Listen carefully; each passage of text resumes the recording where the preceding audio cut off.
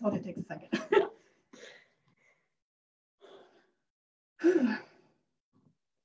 It'll be fun. You're good at this though, so.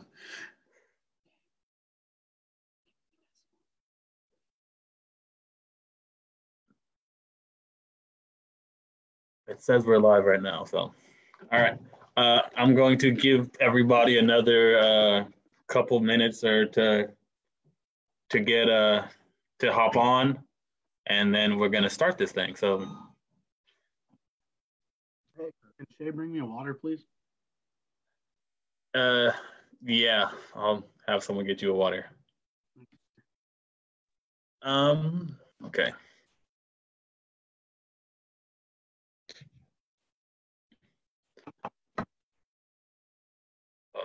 All right, I think it is time to start. Let's see.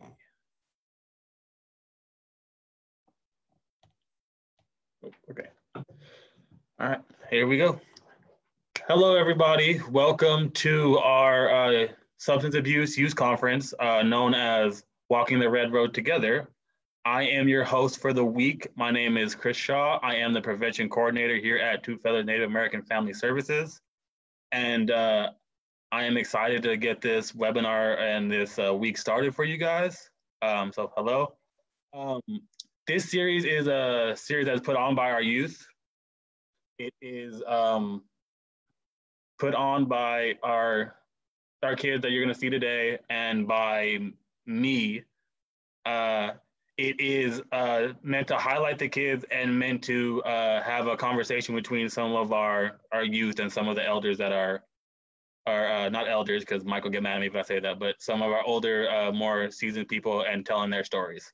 So before we do start, I want to acknowledge that, I have a little saying right here, that I want to honor and pay tribute to the land that we're on here in Humboldt County. And say that we acknowledge the people of the Wiat tribe, the Hupa, Karuk, Yurok, and Tolowa, the people who are made up this land. So I want to acknowledge them. I also want to acknowledge that there are some topics here that will be kind of sensitive. So if you're going to be on, I need you to, if you're going to be here, there will be some uncomfortable stuff, but people will be telling their stories. So that's stuff I want to know before we get started. So I'm very, very excited to introduce these two boys who are on here with me today. Both of these boys are smart boys. They are both just graduated from Hoopa Valley High School on Friday. And they are, to be honest, excuse my language, two of the biggest smartasses I have ever met. So I'm going to introduce first Mr. Milton Mabry. Milton, how are you today? And tell us a little about yourself.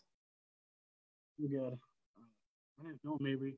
I just graduated from Hoopa Valley High School. Free sport athlete, football, basketball, and baseball. Grew up in Hoopa, the youngest of 9. Plan on attending College of the Redwoods in Hoopa next year before I transfer to Shasta College to work on heavy equipment. And I'm looking to be a role model amongst my friends and change the way they look at drugs and alcohol. Thank you, Milton. Happy to have you on with me. Now I have Mr. Joseph Lewis. Joe Lou, how are you doing today? And tell us a little about yourself. I'm doing fine. My name is Joseph Lewis. I'm 17 years old. I'm of Hoopa and Yurok descent. I graduated from Hoopa Valley High. I lived in Hoopa all my life. I am the son of my mom, Raylan Davis, and my dad, Norman Lewis, the grandson of Reggie Davis, and my grandma, Ethel Davis. My goal here is in participating in this conference to be a leader in my community and help change the negative impact that drugs have on it.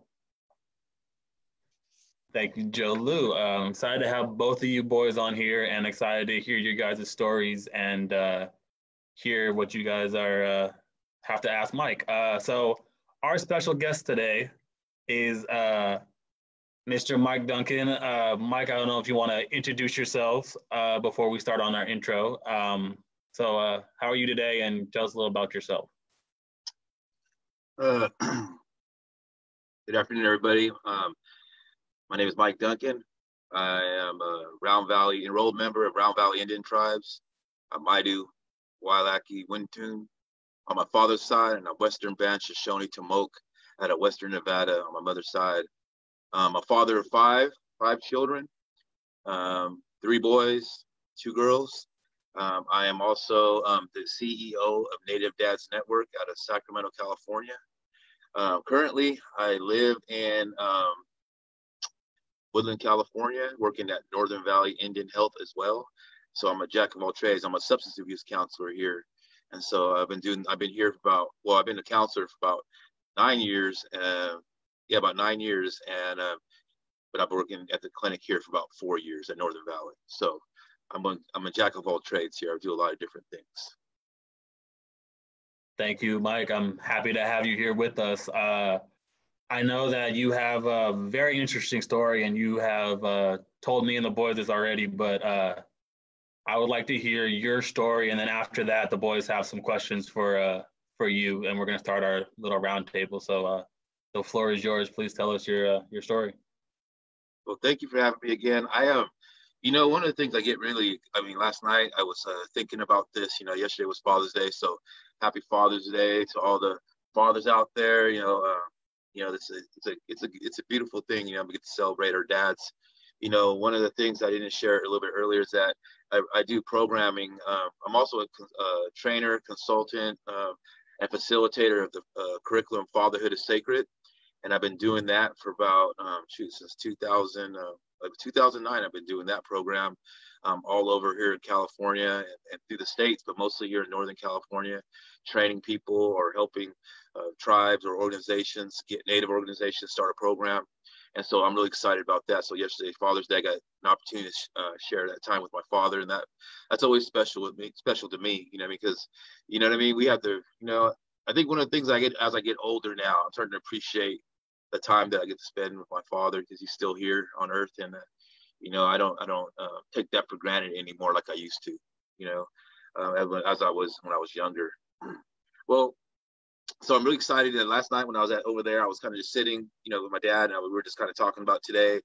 And, this morning I got really excited, one of the things, I'll just be honest, I think at the beginning of all this, when I started doing this kind of work wellness, since I started thinking I wanted to work with fathers.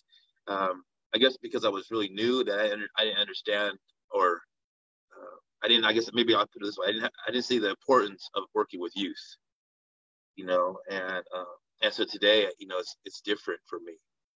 I understand that, that working with youth is a vital component, changing the future or making our future thrive. And, I do my best. I don't know everything. I don't know everything, and I don't pretend like I do know everything. But there are some things that, because my own personal experience with some things, that I feel like I have something to contribute, to the youth. And it's not so much something I learned in school, is actually life experience. Something that you read about in school, or as you go through curriculum, you're kind of going, oh, this is what an alcoholic addict is, or this is a person that kind of used drugs or alcohol, you end up here, that's kind of the consequence. Or, you use drugs and alcohol, you lose your family, there's that kind of consequence. There's all these things that, you read about, or this could happen, or if you know people like that. Well, my experience is that I did all those things. It wasn't something that, that I'm proud of, but I will say that because of my recovery or my wellness or the healing I've done, that I understand today, like those are the tools that I have to help other people. Because people have to understand or start to look at, that people, or start to see that people can heal through this. And that, the things that were passed forward, we know a lot more today than we did. I'll be 49 this year. 40 years ago, 49 years ago, we know a lot more today than we knew back then. We know the outcomes of alcohol. We know the outcomes of drugs. We know the outcome of prison or jails. And since that time, or even prior to that time, our ancestors, or the people that came before us, they've been working and developing curriculum, preaching culture, preaching other things to help us heal. Now it's our choice whether, as adults or even young adults, whether to pay attention and listen to those things, listen to the elders, listen to those teachings. It's up to each individual. Because sometimes because when we're living through it, and if we don't have the support or the resources, then sometimes, it'll go in one ear out the other. You know what I mean? Because reality is that, this is all I know. There is alcohol around me. All there is drugs around me. And that's my normal.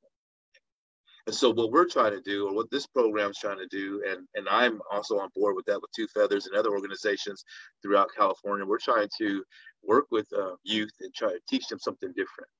Try to show them something different so they don't have to go through what we gone through, right? It's very important. And so I'm very proud of Milton and Joe of stepping up, because it takes a lot of courage upon your peers to say, you know what, I'm going to stand for something different. And I'm not even going to stand in front. I'm going to go on the live broadcast that's going to be seen by thousands of people to say that this is what I stand for and this is what I want in my community. It takes a lot of courage to do that, even as an adult. So I can imagine how hard because as a youngster, I fell for a lot of peer pressure, and so I'm proud of you guys, for asking me and being part of this circle, and also to share this time with you, because if you're doing this now, I can imagine what you're going to do in 15 years or 10 or 15 years. You're going to be out there just on the front. And just to know that I have a small piece of that, makes me feel good. Like I'm doing what I'm supposed to be doing. But back to my story, I think one of the things that's important for me to, like I said, I've done a lot of healing work. So, and I don't mean to share things that will trigger people or get people upset or,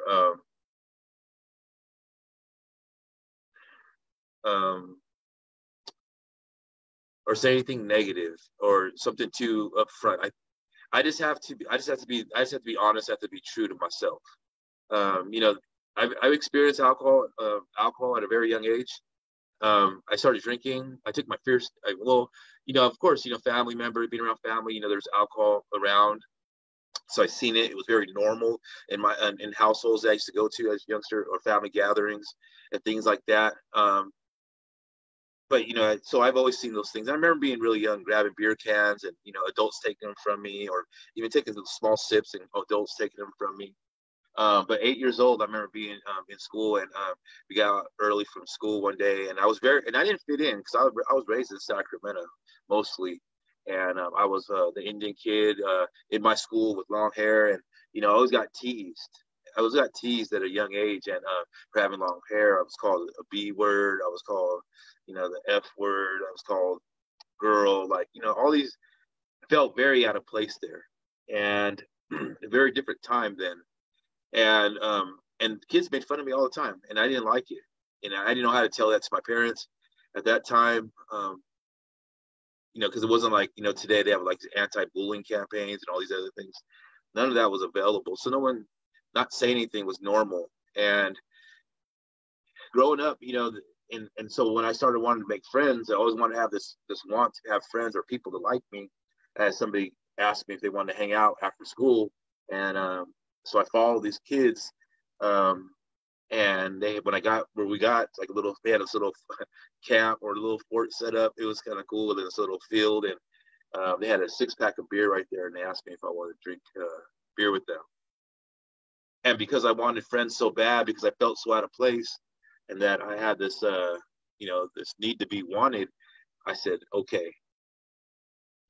Because I felt like at that time, I can even remember feeling like, well, I know what beer tastes like. I know what it's about. I've seen this around in my household. And so, but I remember drinking that first beer, and I remember like yesterday, it was nasty. It was like, but I continued drinking it because I wanted these people to like me.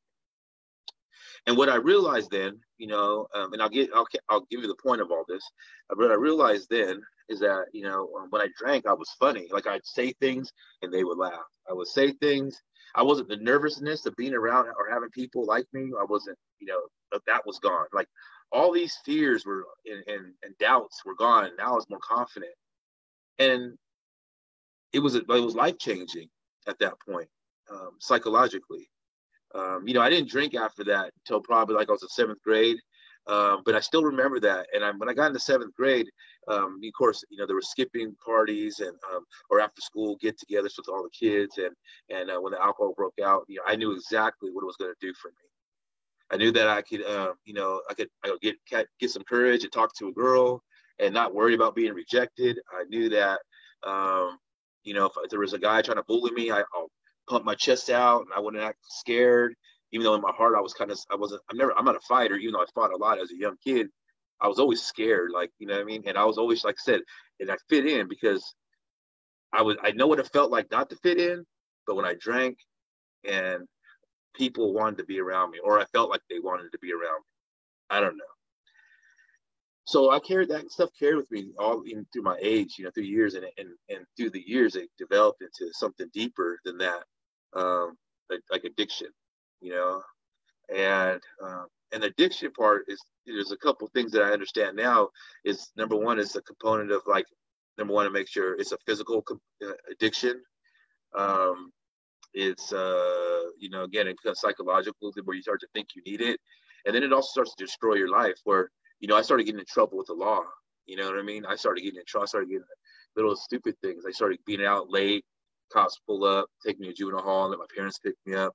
I started smoking weed because, again, that goes hand in hand. I drink beer, then someone comes around with a sack of weed and they want to smoke weed with you, and that's something I did then.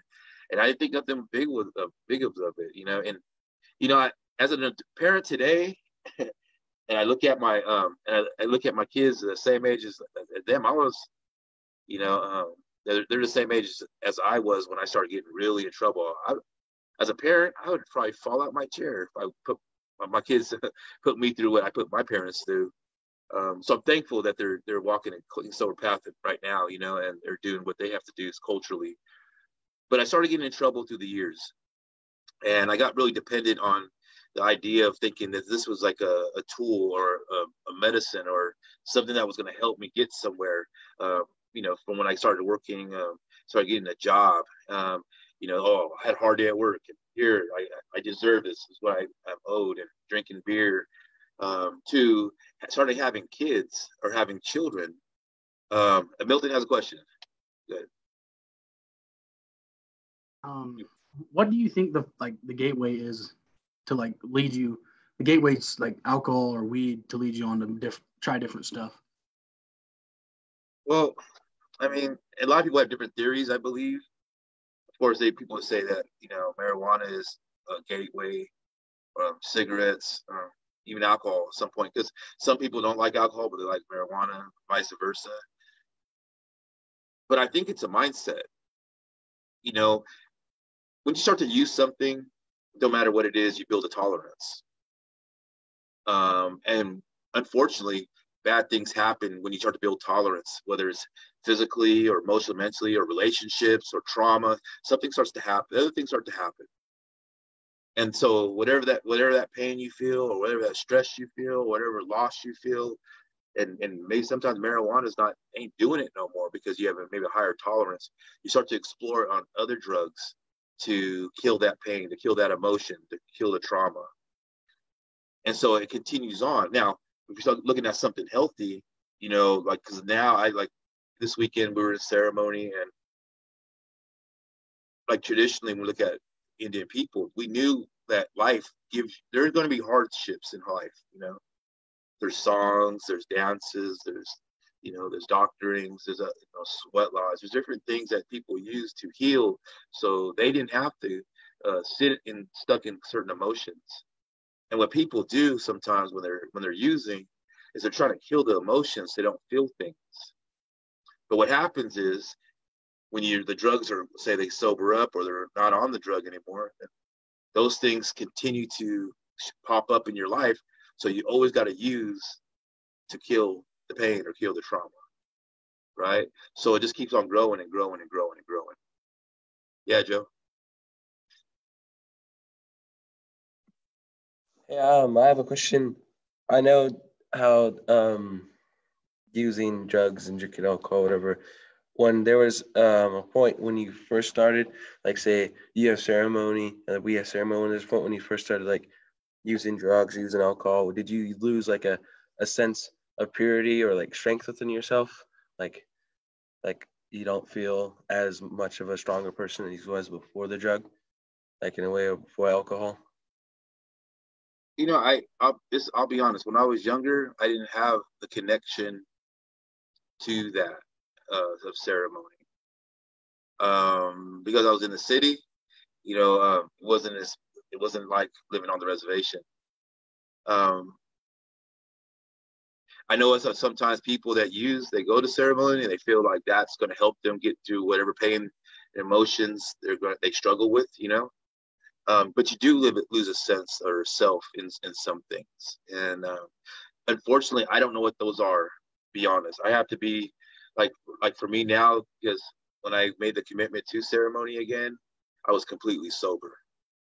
Now, I like how I feel when I leave ceremony. I like how I feel when I'm in ceremony. I like all of that, and so the fear is if I use again, I will lose something, you know what I mean? And I don't know what that is, but because I haven't experienced it, I don't want to speak like I know because I don't know, but that I think there is a sense that people do think that or feel that way, or they're not worthy, or they struggle with the self, or, because I don't know anybody that's used successfully. I just don't, you know what I mean? That's the truth. I don't have any success stories of an old person I thank God I used drugs my whole life. I don't know anybody that said that. So, which tells me now is like, well, if we know that's the end story, the end consequence, that people get older and they say, I try to quit now because I need to be responsible. Makes me think like, well, man, a lot of us recovering people go, man, I wish I would have never used for the first place. Right? Makes sense? But, one of the things that were pretty powerful and impactful in my life, and I'm glad you mentioned that, because there's like two stories. And I share about my younger side because my youth, because there was a lot of, this is after doing some work on myself, that I understand that I was a very insecure person. Because again, some things that were, like I said, being teased at a young age, or figuring out who I was as a person, or even as an Indian boy, I didn't really understand that. It ain't like today. Like a lot of things are different. There was nothing in our area that was any resources to help promote healthy or recovery or even wellness, or maybe there was and I wasn't interested. I was very big into sports, but today, one of the things that we recognize, or what helped me get to this place, was that I started having children, and I was wondering why, how come I can't get well? Like my first two kids, I was still kind of in my addiction. I was in and out of jails, and I was really trying to figure out who I was. And I tried really hard a few times, try to quit and try to live a different lifestyle. It just didn't work for me, And years went by, and I started having fallouts with my children's mother, and I started feeling sorry for myself. Started to get to the pity pot, and then I decided to change. I said, well, I came to a point where I started having more kids, and I said, man, I need to change. And this is why I know it's Creator, because change is so hard. It's not easy. Because a lot of times when family members look at a person that's addicted, they just look and they shake their head because, maybe they're disappointing their wife, or maybe they're become abusive to their family members or their children, or they're in and out of jail all the time, or they're never home, or when they are home, they're always sleeping. And they're like, just change for your kids. Can you do that? And people look at them and they get really upset with them, that certain person. And it's disappointing. They think, and they go, why can't you just quit? Why can't you just change? And then children feel like, well, you ain't changed. I must not be worth anything, And that's the struggle. Being a substance abuse counselor now, I understand that, that change is very hard. It's one day at a time. It takes a real desire and a person to want to get sober. It just takes that desire, right? And so my job is to empower people to want to fill their spirit up with desire, like keep your mind on the prize, right?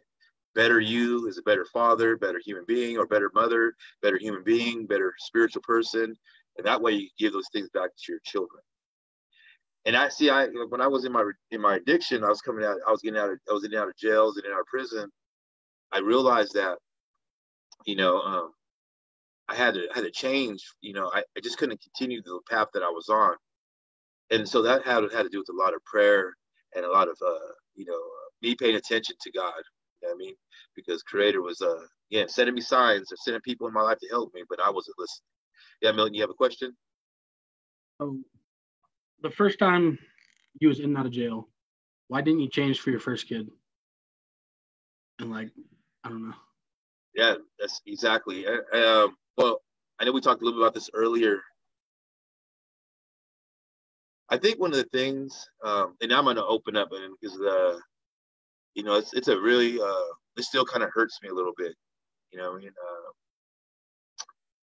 but I need to be honest. And the thing is, when a person gets into it addictive, and I just really thought I was already a good person. Like, I didn't understand what a father meant to be, what a father was meant to be. I thought that, when me and his mom split up because I was getting in trouble, or I wasn't coming home at night, things like that, when she left me, that I just still thought I was this perfect individual, that because I came on the weekend and picked up my kids, that that's what dads do. And I thought that was my only job, to help them, because I really didn't fully understand, because my whole life, up to that point, from a very young age, alcohol has always was in my life, was my friend, was my relationship. I was in a relationship with alcohol. So giving it up was like, I don't know, not, I won't say it wasn't even a thought.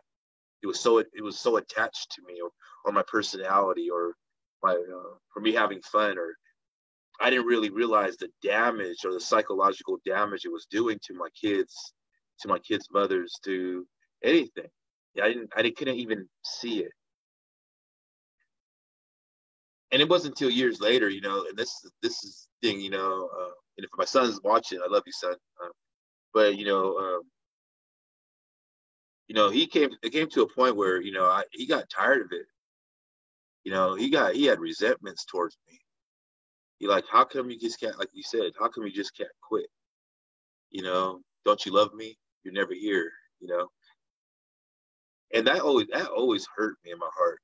And I beat myself up a lot for trying to figure that part out then, of trying to, why can I do that for him, But addiction, that's how strong addiction is. That's how we wish that we couldn't have done, we would have stopped, never began from the first place, to start, and try to start and quit later on. You have another question? Go ahead.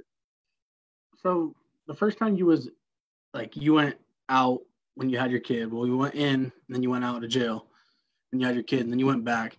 What was your thoughts of thinking do you need to be there for you need to be there for your kid, but what was going through your head at the time?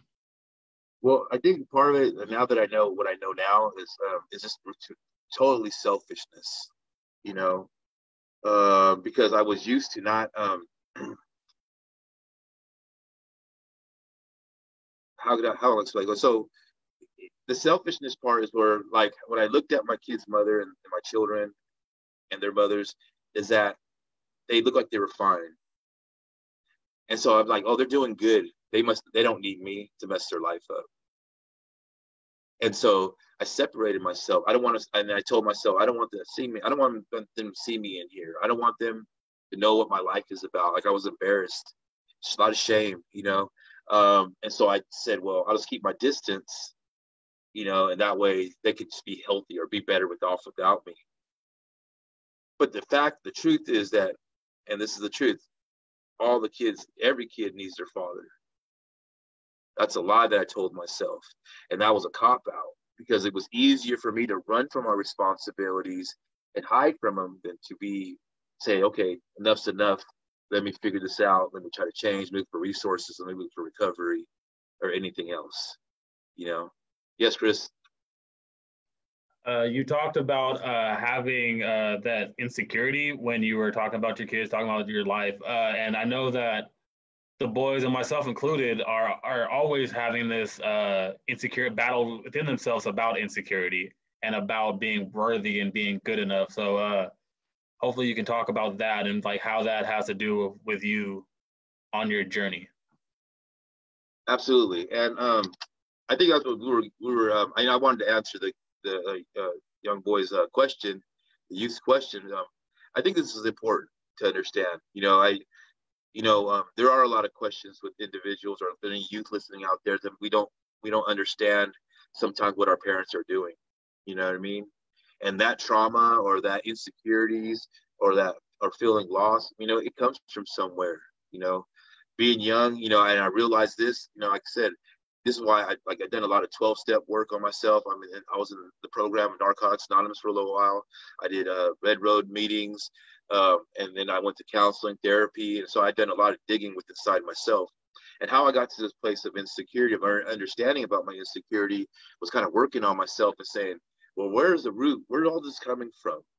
Where's all this struggle coming from? Because I wasn't born with it, but where's it coming from?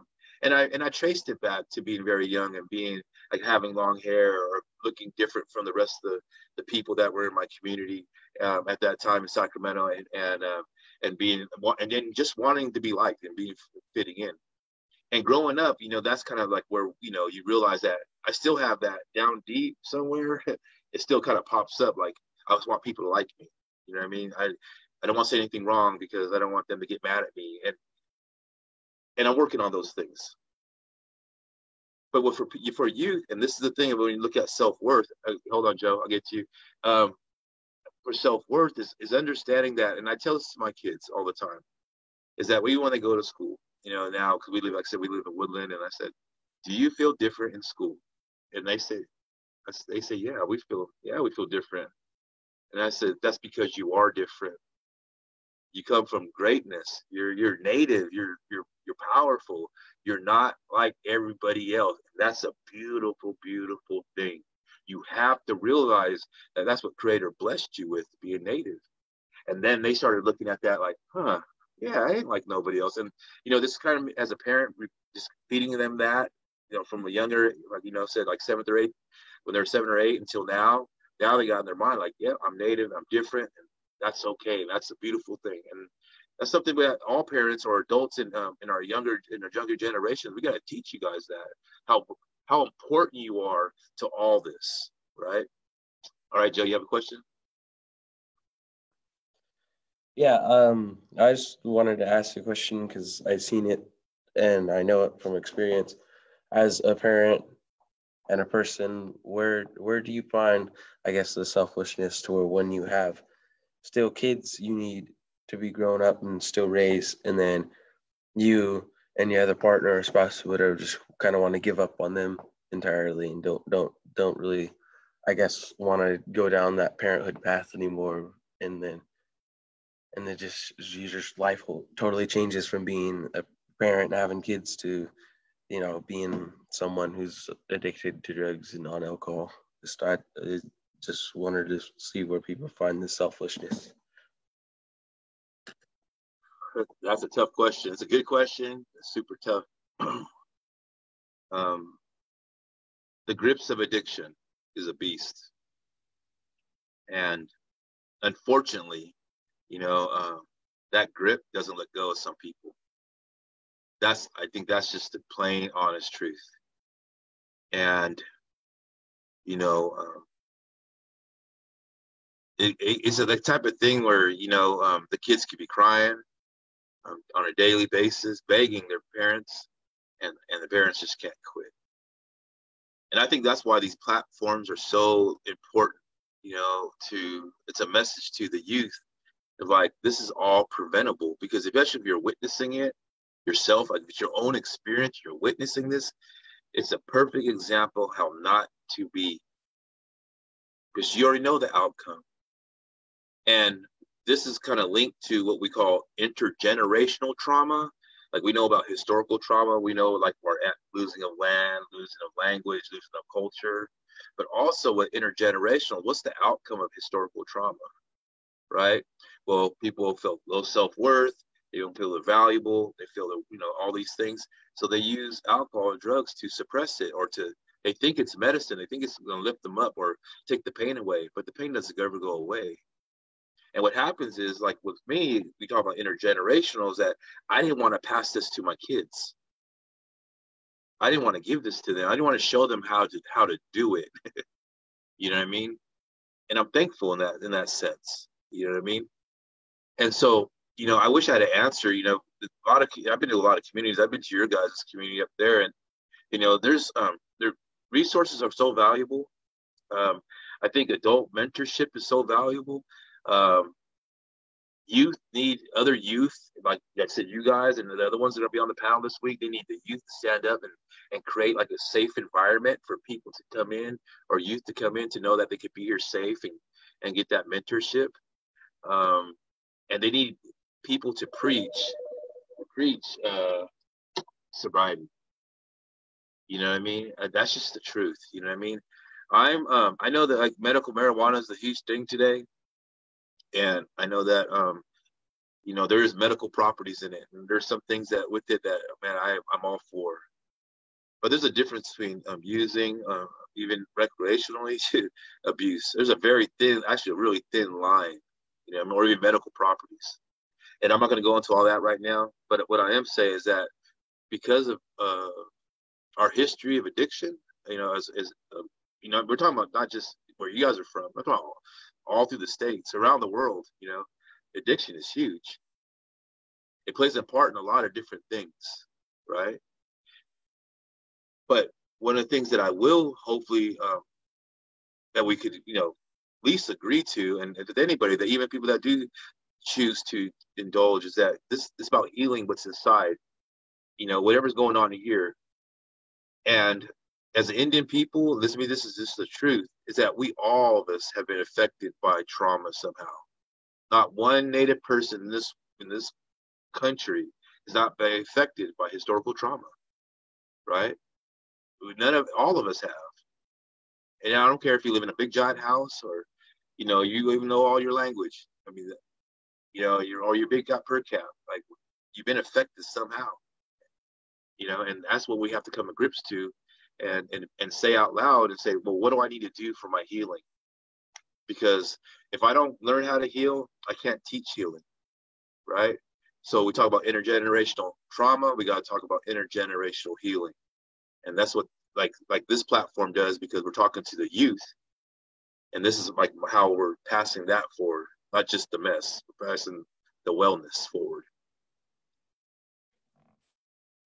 Thank you for talking. That was great. So now what we're gonna have is you're gonna ask the boys some questions, and if they're feeling up to it, they're gonna try to answer, try to help their community and help kind of tell their story a little bit. So, but before we start that, I have a question for you and the boys that I think would be really helpful. I know in most of these situations, there's, especially when you're in a Native community or a Native person, there's this feeling of being a hypocrite, or being a it's called I can't remember what it's called, but it's fake, like being a fake person because you're trying to help people go through your story. So I'll start with you, Mike, and then I'll ask the boys. How do you kind of get through those insecurities of being a hypocrite, knowing that you've been through this type of addiction, knowing you've been through this type of things in your life, and how can that help other people see that there's another road? Yeah, I've experienced that. Like all of a sudden, Mr. Queen is sober, you're better than everybody else. Oh, Mr. Holy Man, now you're all spiritual. I've heard those I guess comments before. I think it's important, and this is just for me, and I'll share this because, Don Coy said it perfectly. He said, if you don't know what you don't know, then how would you know, right? And so I didn't know a lot of things, and it's no fault of my parents. They did the best they could, Even my relatives, and they did the best everybody did the best they could. But what I realized, those things didn't help me none, right? It just didn't help me none. And so, if I want to become a better person, better human being, I want to be cultured, then I have to do the things to feed that. Now, I can't always worry about what everybody thinks. I think first off, I want to make sure that, number one, that I'm a good father. And if I'm going to be spiritual, I think, talk, and I think, talk, and act spiritual. And those, or even if I'm sober, I'm saying, okay, well, that's why I share my story so much publicly.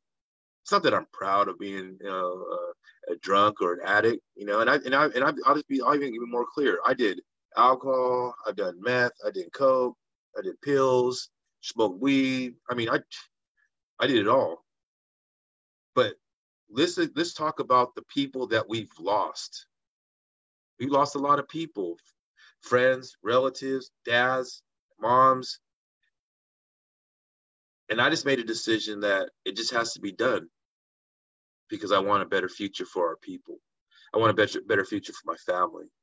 And I can't take everything personal because that's the struggle. People struggle with that. Like, I can't worry about that. I have to worry about these youth. I got to worry about the next generation. I got to send them. They need somebody that's been through it that says, I've been through it. It's not good. I'm going to show you by example what a better life you could have like this. And that's my whole thought. And part of that is my prayer. Part of it is the way I go to ceremony. If I'm not spiritual, then why am I going to ceremony? It's not a show. You know what I mean? I'm there to talk to Creator. I'm there to pray to my ancestors. I'm there to pay for my own healing. And if people don't understand that, then I can't worry about that. I have to continue to do what I need to do for the healing of the future generations.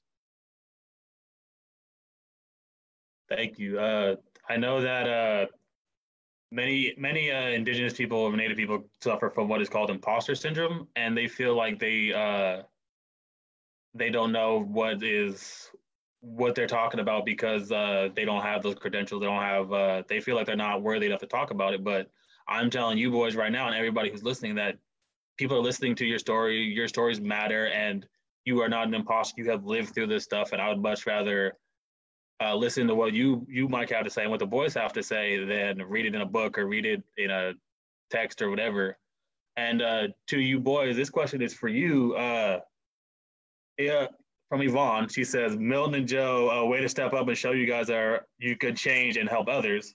She's with another youth, and they want to know from you two boys where you guys found the courage to step outside of your comfort zone and talk to Mike and be on this conference. So, Mike, if that's okay, I'd like to take the spotlight off of you and put it on the boys so they can talk about what got them to not be that hypocrite and not be that, to try and help their community out. So, Milton, I'll start with you. I don't know. I really don't. Just be yourself. And I mean, I was nervous coming into this, but I don't know. Joe? For me, it must have been just a personal issue, just with growing up, watching, kind of like my mom, just the same way. I just always wanted to know, like, what made her decide to take their choices she did. And I just wanted to get to know it on a personal level for what I already had, the trauma, and I just wanted to know how to get to know to help others and just how to reach out and make sure that whatever they're going through, they feel the same way how I feel about them. I just wanted them to know, they could be comfortable or whatever. I had experiences. So it's kind of why I wanted to help out and just let my word be heard. Thank you, boys. You guys are doing a great job, and you guys are a part of our youth. All the youth that we have with this week are all trying to step up in a certain way. You boys are just the start of that. So thank you, boys, for that. Mike, this next question is for you, and then I'll have the boys ask you some more questions. what can you say to these boys, and have these boys say to people around them or people who are going through the same struggle that they have? What can you say to them to have them to care about what they say and have their voices heard? Because these boys are doing a great job, but I know there's other people who want to follow in these boys' role models, and they don't know how to do that. I think you hit it on the head, Chris, earlier. Is like, I much rather listen to these two boys and other youth. And it's important. It's something that, as an adult that I know now, a lot of times like old teachings or is that, again, you could learn from anybody, right? The youth, one of the things, the beautiful thing about youth, especially youth that are stepping in this, they have a certain level of honesty, a certain level of worthiness that you just feel like they have something to offer, and it's beautiful to watch. Even though you guys might not see it, I see it and feel it in your sincerity of being on this platform. You want to be here, you want to make a difference, and that's so powerful. A lot of times we try to model and this is I'll tell you, for me, when I was getting in recovery, I was watching certain individuals and how they did certain things, and I kind of wanted to be like them, but I didn't really find my place in this world and doing what this work right here, this wellness work, until I started being myself. I really started loving myself, and I started sharing. When I started to share, and I want to tell Joe, like, man, with your mother, just real quick, that I just want to tell you, you're worthy, and it wasn't you. Those are decisions she made. Unfortunately, you get the feel of the whatever happened.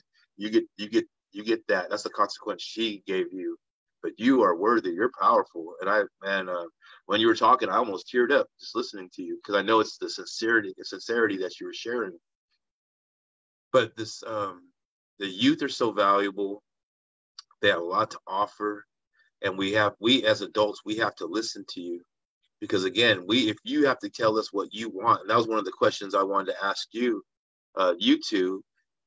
Well, what do you think adults should do to support you guys? Because I think more adults need to hear like what you want. So that way we're always telling you what you should do. We're always telling you what's good for you. And then we don't listen back to you to hear, like, what do you want? What do you want in your community? You know what I mean? And so I see maybe Milton stepped off, but maybe we'll have Joe answer that. What do you think adults should do to support you? I feel like, so adults are always trying to tell us what we should do. I feel like in a way, even if you aren't always there, if you're not being the best person, even to your own children, like others around it, I feel like you should just try to find a way just to try to help out anyway. Just try to be there. Just try to always listen to what we have to say. Always try to just connect with us in a way. Just always, keep an ear, because we have a voice to be heard, and we want someone to hear the voice, and we want someone to just be there for us. There's a lot of kids out there who don't have anybody to be there for them, even if it's just a person you see, anywhere in a public place, and you just want to talk with them. Just always try to be there for them. I always need someone to talk to. A lot of times I don't have someone to talk to, and it's great when I finally do get someone to talk to, because it's always having someone to be there for you. So, wow, thank you for that, Joe. I know Milton's probably having some technical difficulties right now, but we're going to ask the same question for him whenever he gets on. For Mike, and then Joe, I'll talk to you about this too. Joe, you are doing a great job right now of speaking your own story, and Mike, you did a great job of telling your own story. My question for you guys is, when a time where everybody is trying to be like the perfect version of themselves, how important is it for you guys to be yourselves, and how important is it for you guys to speak up for what you guys believe in and use your voice for exactly what you guys are doing right now, and to talk about what you guys think is a problem in your community? Mike, I'll start with you, then I'll go with Joe until Milton's ready. Well, I think that's something that I shared a little bit earlier about when I was a youth.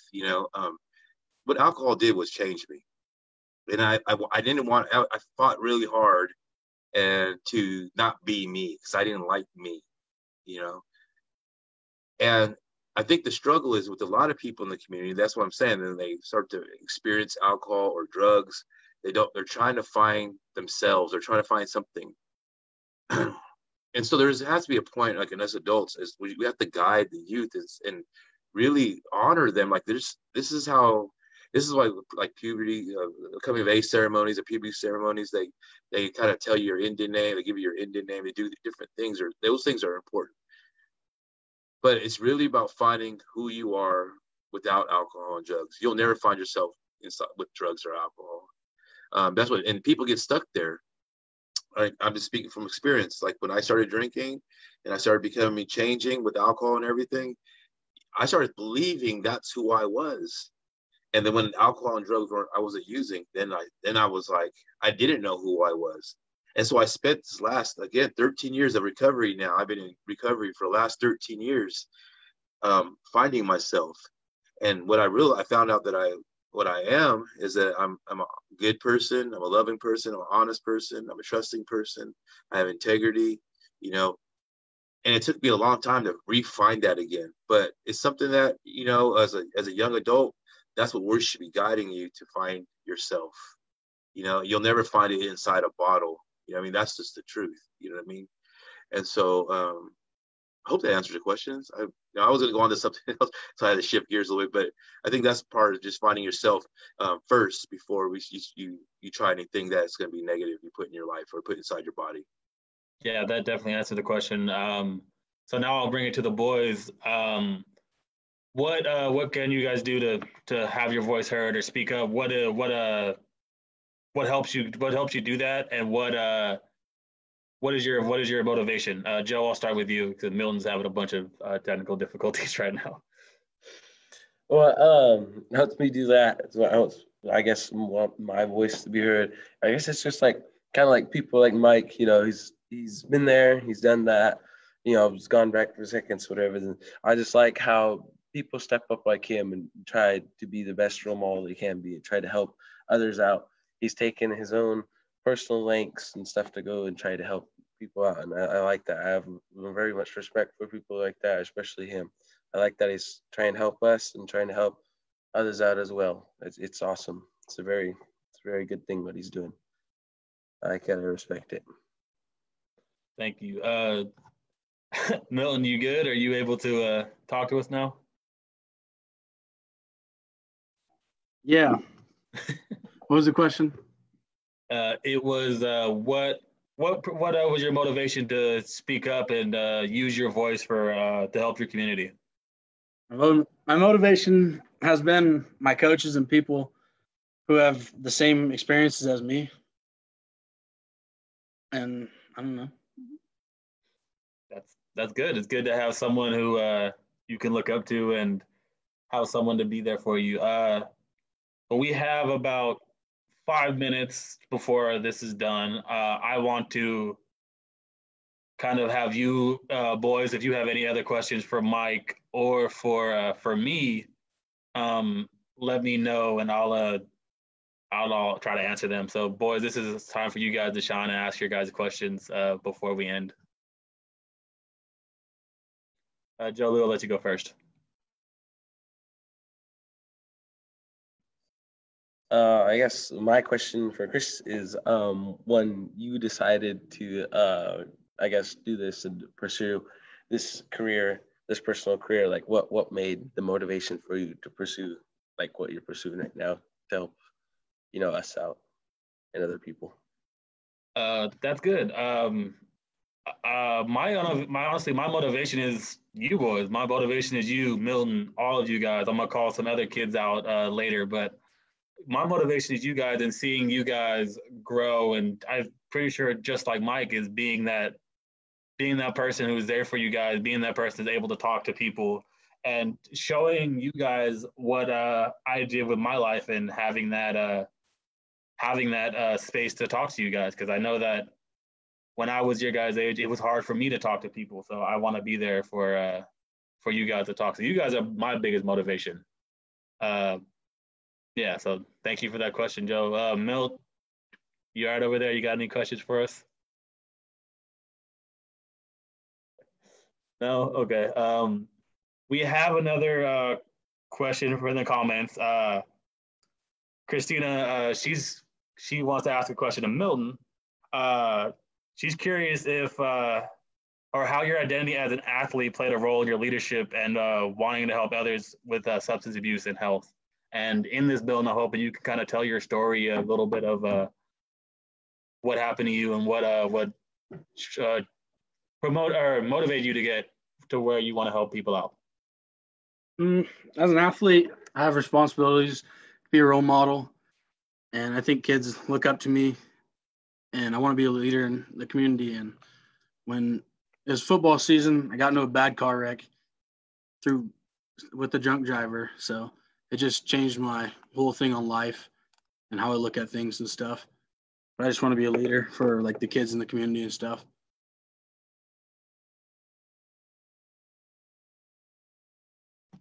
Thank you for telling your story. And for you guys who want to know more about Milton, more about Joe Lou, they will be with us on our youth panel on Friday.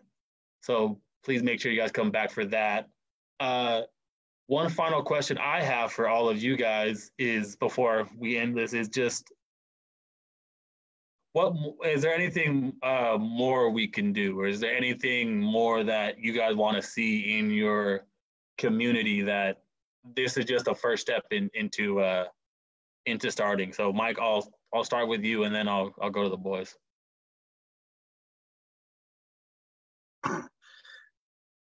You know what I would like to see? I would like to see more men step up to the plate and show these boys. I would like to see more men, father figures, be good role models. Like I said, I've been sober 13 years now. And also I quit cigarettes 11 years ago, or 12 years ago now. And 10 years ago, 11 years now, I quit cussing. And I only say that because part of that is just me trying to be the best example that I can be. You know what I mean? I want to watch my language. But I think one of the things that why I do the work of fatherhood and all those other kind of wellness things is really that men are needed. Men are so needed in all this. And my hope is, or my prayer is to help men see that and to guide these young boys or our communities into a good place.